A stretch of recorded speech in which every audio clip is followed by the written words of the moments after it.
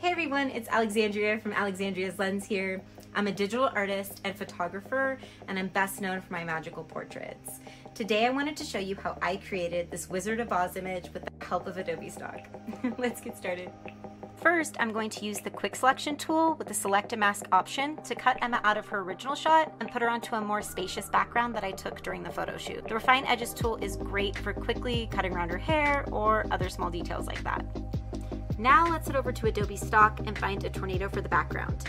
I need something with a perspective that will work with my original photo, and luckily they have plenty of tornadoes to choose from.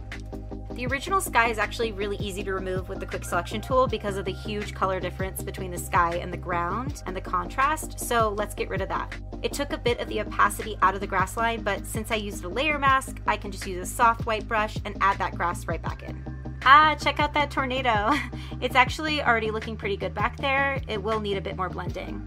I tend to use a lot of aperture in my photos, and I find that it increases the focus of my subjects, but it also means that when I bring in things like stock elements, such as this tornado, I have to make sure that it is blurred appropriately to match the background. Gaussian blur is my usual go-to, but the type of blur you use really depends on what you're trying to blend. After a bit more fine-tuning on Emma's layer mask, I'm going to add in a sunburst that I created on a black background.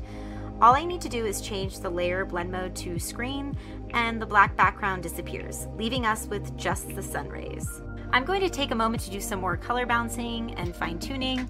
Everyone has their own style and workflow. I prefer to blend each element individually before adding more. It just helps me visualize how I want to progress with the image. For this photo, I want to give Emma a bit more color, similar to Dorothy in the Wizard of Oz once she gets to Oz, but I also want to maintain a feel of realism. Now it's time to head back to Adobe Stock to find a Cairn Terrier. Toto from the Wizard of Oz was a Cairn Terrier, and it's a super cute dog. A feature I love on Adobe Stock is that when you click on an image, they will show you more pictures from that series if they're available, and you can also click Find Similar, which saves a ton of time. I'm using one of those pictures because I liked the coloring and stance of it better than the original shot that I found. Again, the Select a Mask with Refine Edges tool does a pretty good job of cutting out hair, so after I place the dog on the field, I can dive right into blending, and I'll draw more hair on him later. There are so many blending techniques out there, but one thing I like to do, especially when I need to change the direction of the light, is to use a curves adjustment layer with a layer mask attached and just paint with a soft brush to create shadows. I'm going to use a grass brush on the dog's layer mask to blend his legs into the grass. Blurring the layer mask itself will actually help match the texture of the grass. I'm going to add a bit more dust and debris to the base of the tornado to create more intensity. For this, I'm going to use a dust brush and a cloud brush, then blur and color adjust to blend it into the ground. I want to add a subtle pop of color to the ground for more dimension, so we're headed back to Adobe Stock to find some flowers. I really like the Find Similar option. I know I mentioned it before, and in this case it's helped me find a great set of flowers. In order to separate the flowers, I'm going to go to Select Color Range and select just the yellows. I'm going to pull the flowers over and do some color correcting, then use the flowers as a sort of palette and place them individually onto the grass using the Clone Stamp tool. To create depth of field, I'll duplicate that flower layer a couple of times and enlarge them and blur them using the Lasso tool and Gaussian blur. I wanted to add blowing leaves to create more movement in the photo, so following the same steps as the flowers, let's find great falling leaves from Adobe Stock, cut them out, color match them, and clone stamp them into position. The big difference is this time I'm going to use motion blur on several of the leaves to create the feeling of movement. I always keep my ratio 4:5 for the end result because Instagram always crops the photos. And I check to see what my photo is looking like in that ratio during editing.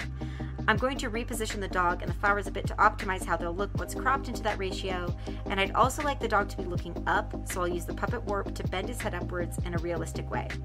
Let's also use the grass brush to blend the dog and the flowers into the grass a little bit more.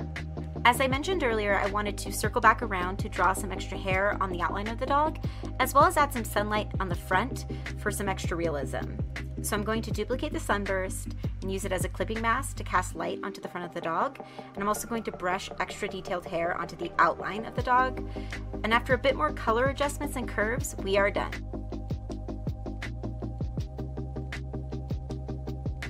Alright, that's it. Thank you so much for tuning in. If you'd like to check out more of my work, feel free to head on over to @Alexandria's Lens, and don't forget to say hi.